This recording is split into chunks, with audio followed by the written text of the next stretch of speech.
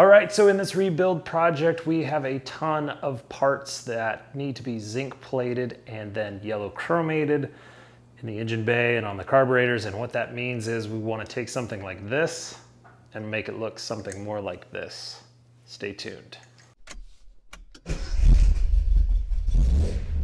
So what's up, guys? Thanks for joining another episode of Cars, Bikes, and Coffee, where we like to rebuild and restore cars. My name is Kurt, and what we're doing today is going through a bunch of tiny parts in the engine bay and throughout the car, and as well carburetors. And what we're doing is we're taking them, we're stripping them, we're replating them in zinc, and then adding a yellow chromate color to them.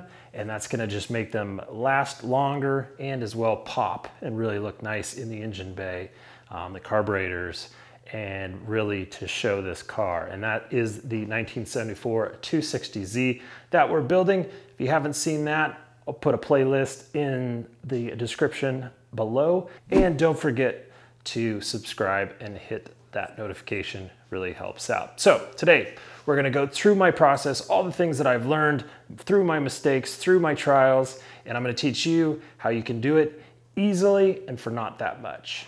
So let's get into it. All right, so there's 4 basic steps in this plating process. The first is, of course, prep. And you first want to degrease your part. If you have access to a sandblaster, sandblast it really well. Then what we're gonna do is put that in a muriatic acid and water or hydrochloric acid bath, and that's going to strip all the old plating off. And then we're going to move into a plating process, which I'll explain in detail in a little bit. And then after that, in this case, we're gonna be doing yellow chromate, and that's gonna give it that yellowy gold look to the part. And then after that is, of course, just drying. So I'm gonna go over all those steps in detail, but first let's go over what parts, what pieces, what kits that I have bought to make this process a lot easier. So let's check it out. All right, so let's first talk about prep and the tools and the things that I bought to make this process easier. I did mention the sandblaster. If you have access to one, definitely recommend. If you don't, it's not a deal breaker. You can come up with other ways to remove paint and things like that. So use your imagination. So let's first take a look at the tools that I have here. And one of them, of course, is the bench grinder. And the bench grinder is gonna come in handy after we put it through the bath. And this is a brass wheel that we use. And for small and tiny spaces, using a Dremel with one of these, it's almost like a Scotch-Brite pad that spins. That'll help where you can't reach with one of these discs. So we're gonna go to the back of the garage. We're gonna open our garage door when we do this part, but this is hydrochloric acid. Basically, it's water and muriatic acid. And I have a little Tupperware dish, bucket, whatever, with holes drilled in it. So it'll drain, and a little cable to be able to dip and pull it out, but I'll show you that. So big thing is buying these little buckets. I think these are 1.5 gallon from your favorite hardware store, and you're gonna fill it with water and buy a little bit of muriatic acid and carefully pour it in. Acid into water, not the other way around. Otherwise you're gonna have splashing and possibly acid in your face. So always wear gloves and protective eyewear. All right, so when you're buying your buckets for your acid bath, you might as well go and buy at least 4 more. So a total of 5. I think the Caswell kit comes with a bucket, and of course, that's a great introduction to the kit I use. I use Caswell's kit, and I will put a link and all of these items in the description below, but definitely suggest, I think it's around $250 for the kit.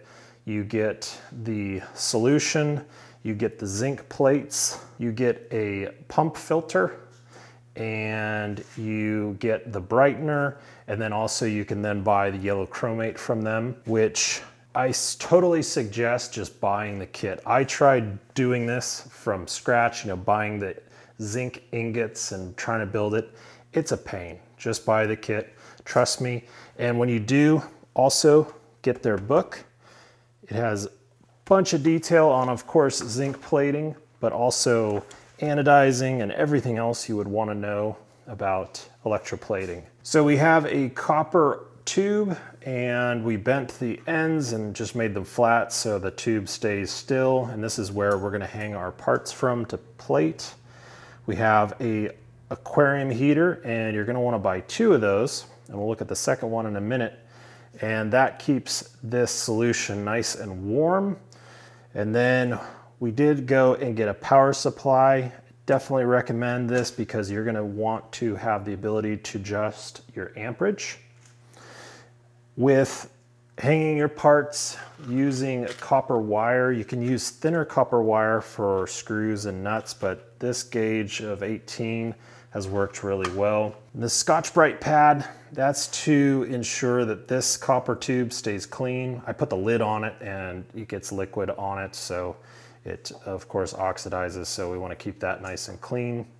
I do use a thermometer because I want to make sure that the water temperature or the solution temperature is the right temp. Now the other part of this process is having a degreaser, and it's real easy just to get one of these cheap crock pots at a store, and then that will keep this solution, you know, in the 100+ temperature range. So definitely get one of those.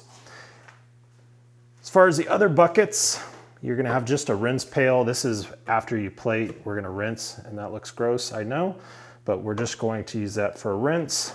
This is our yellow Chromate. Here is our second fish aquarium heater.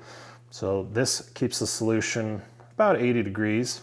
And then you have a final rinse bucket, and that's just to get the Chromate off of your part once you've dipped. And this is our clean hydrochloric acid, and that's only for after plating. You're gonna do what they call like a bright dip, or you know, this is pickling the part. And what that's gonna do is just eat a very tiny bit of your zinc plating prior to putting in to the Chromate. It gives it a kind of an etch, so your Chromate will adhere better. So once you're done with the Chromate, the only other thing you need is something to hang your parts on. I use a ladder, and then I'm gonna have a fan that will blow on the parts. So we'll look at that through our process. Definitely having a nice counter space is helpful. I think that's the only benefit of all these kitchen cabinets that I use in my garage. And then once you're done, you can have some nice chromated parts. So let's go through the process of doing this part.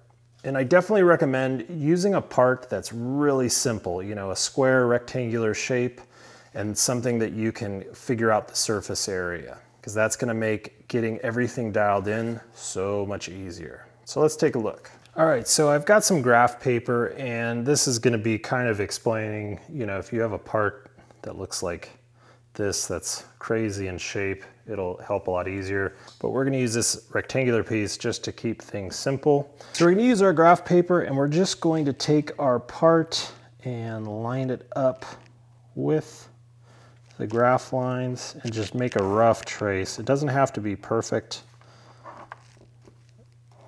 but just ballpark. And then what we're gonna do is count the squares that we used. So when you have some of these that are not full, you can just kind of guesstimate that, okay, this is, let's say 1 more square, 2, 3, 4, so 33 plus 4, so 37 squares. Now we need to do both sides, so we're going to multiply that by 2, which is 74. And for my graph paper here, 16 squares equals 1 square inch. So we're going to divide 74 by 16. That equals 4.625. Now when we're plating, it is suggested that you do 0.14 amps for every square inch. So we're going to multiply that by 0.14. That equals 0.65 amps. So that's what we're going to shoot for. So now that we've measured our part, you can see this is the one I sandblasted, and you can see it's very rough in texture. But there is probably and most likely still some old plating that is on this. So what I want to do is take this to our acid bath and let it sit in there until it stops bubbling. That means that the reaction of removal of the old plating is done, and then we can bring it back and do our next step. So I just have a piece of copper wire that I cut from our roll, and we want this long enough to be able to hook on our copper tube and as well hook our part. So let's take this over to our acid bath. All right, so now we're at our acid bath, and you definitely want to do this with some good ventilation. You do not want this near your tools because this will flash rust anything metal nearby. So you want to be very careful. So you can see this is really dirty from all the other stuff that I've done with my plating. So that's why we have two separate baths. But we're going to do this quick. We're going to put our part in our little bucket, and then we're going to put our Tupperware dish in. And essentially, I'm going to turn a light on. You can see the sizzling happening, and the bubbling is hydrogen, so we want to not breathe that in. That's one of the other reasons why you want good ventilation. And we're going to leave this sit until the bubbling stops. All right, so let's go check on our part.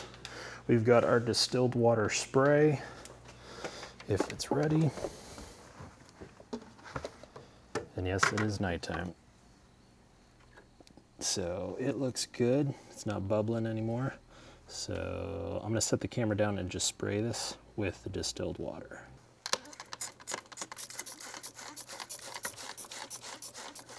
All right, so now that our part is out of the acid bath, and we wash that with distilled water, and you're gonna wanna buy a few gallons of distilled water because you're gonna need it for all of your baths, your rinses, your spray bottle.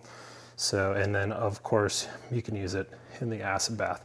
But now what we're gonna do is dry this part, and then we're going to remove the little copper wire, and we're just gonna use the brass wire brush on the bench grinder and get it all nice and clean.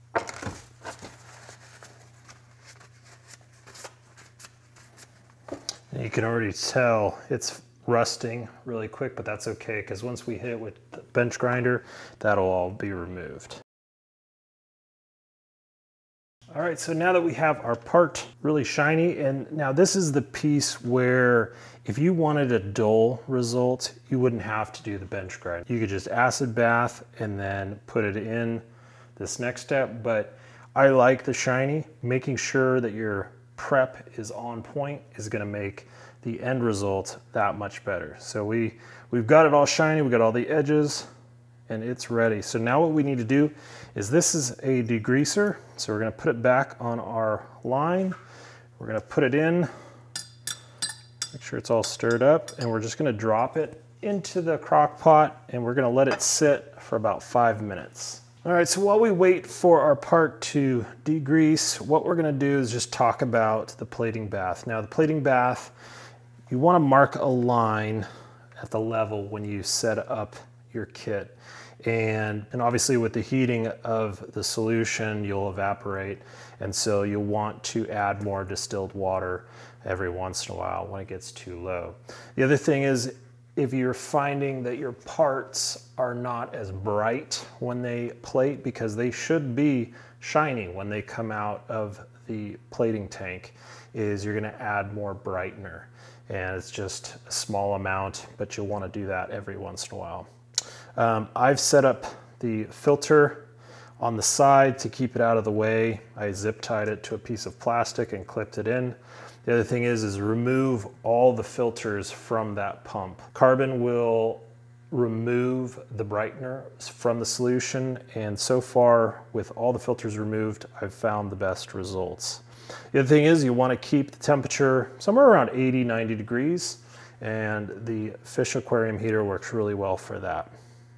So, timer says we're done.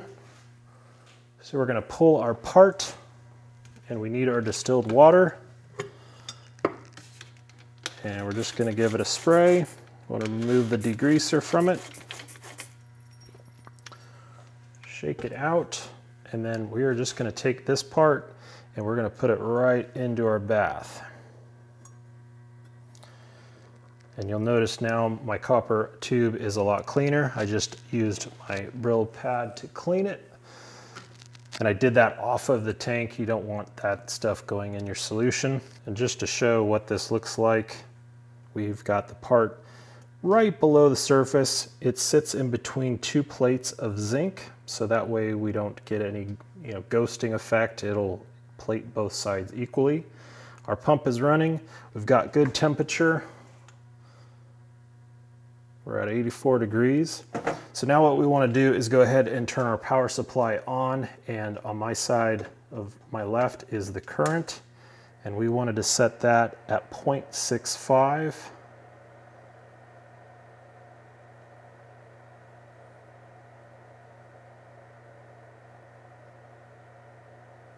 All right, so we're set, and you'll see this move as it goes through the plating process. And what we want to see is no bubbles. If you see a lot of bubbles, then there's an issue. And the other thing that you'll want to just watch for, we're going to set the timer for about 10 minutes. And we want to just see a slight amount of bubbles, very slight, and I don't know if the camera can pick it up, but we basically want to see that part still stay bright after that 10 minutes. If we see some gray spots, then we want to just turn the amps up very, very small amounts until we see everything go that nice bright zinc color. So let's check back on this in about 10 minutes. All right, now I just came in and checked on it, and you'll see, I don't know if the camera can pick it up, but see how it's bright on the edges and a little gray? So what I want to do is just bring the amps up.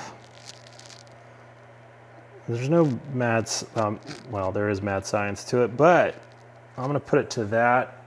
I just don't want crazy amount of bubbles. And what's gonna happen is as you turn those amps up, that shiny silver will start to appear. And that's what you want. And that's another important point. You know, with this process and being a simple piece to measure, it's not always perfect. And so you may have to, pull it out, take it to the bench grinder, get it nice and polished, and just start over again, or put it back in the acid bath. But you just have to get a little bit of patience, and especially when you're setting it all up and getting all the components right. And that's why I definitely suggest you just buy the kit. It'll save you a lot of headache and a lot of time. So let's check back in a couple minutes. All right, so we're at the 10-minute mark, and I think we've got the amperage dialed in just right. And this is one of those trial and error things. Sometimes the resistance through the part is a little bit more, so you just have to play with it and just find that right amount. But it's looking shiny and not any gray spots. There's a little bit, so I might just turn it up just a little bit more. And for normal parts, you really only need to go about 20 minutes or so. So we're gonna let this go for another 10 minutes. When you're doing tiny screws and bolts, only a few minutes is really needed. So let's give it another 10 and check in. And while we're waiting on it, I wanna show, this is a great way to do springs, Vital Parts on Instagram. I'll link him down below. He had this idea, because if you have a spring that's compressed, you're not gonna get into those tiny spots. So use something to keep the spring open. That way the insides or in between of the spring, don't know the technical term, but that way they get plated as well, and then you get a nice result like this. So definitely suggested. All right, so we've gone for our full 20 minutes and it's looking pretty good. So we're gonna turn off our power supply. We're just gonna take a look. See how shiny it comes out. So let's take this over to our first rinse bucket using our distilled water. Gonna spray it down. We're gonna take it to our little muriatic acid, hydrochloric acid, and we're gonna go in there for 3 seconds. What that's gonna do is just give it a nice brightness. We're gonna go right into the yellow chromate and do this for 15 seconds. Then from there, Comes out, we'll bring it to our second rinse, and we're gonna spray it down. And then we're gonna hang it up. We've got a fan running right here, and what we wanna see, as it dries, it gets that yellow and gold, greens and blues in that iridescence. So we're gonna let that dry for 24 hours. We're not gonna touch it because we don't want to affect that yellow chromate. We're just gonna let it blow in the wind. All right, so take a look at that piece. It's been about 24 hours and I think it came out really nice. So let's talk about cost. So the Caswell kit for the 1.5 gallons, that's really all you need for the small parts that we do in our engine and in the car. And that's about $241. The yellow chromate from Caswell also is $39. Then the kit comes with 2 buckets, but you'll want about 3 more, and that's going to be about $15 at your hardware store. They're about $5 each, and make sure you get the lids, so that way when you're done, you can store them and put them away. Next thing is you'll need 2 heaters, and you can get those on Amazon, and for 2, they're about $30, about $15 each. And then of course, for those acid baths, you'll need some muriatic acid, which is about $9 for a small bottle. So as far as tools, you're looking at the bench grinder, which is about $58. And to get one of those brass discs, and you know, that's gonna be a lot lighter than the stainless steel, that's gonna be about $10. The rotary tool that I use is about $19, and the abrasive wheels, a pack of 100 is also $19. So you're looking at a total for that, you know, package or that kit, spending about $440 before shipping and taxes. If you didn't want to get those tools and you already had them, you're looking at about $334 before shipping and taxes. I would highly recommend getting this equipment if you feel that you're going to be doing a full car restoration, and you probably would use it in the future as well for some other parts. So make sure you stay tuned for our future videos on the 260Z. I think being a logistics we're still in right now, I might switch a little bit off and on of the 300ZX Turbo. Need to see that on the channel. So we might be doing some repair work for that in between. So definitely stay tuned. But until next time, we'll see you on the next one.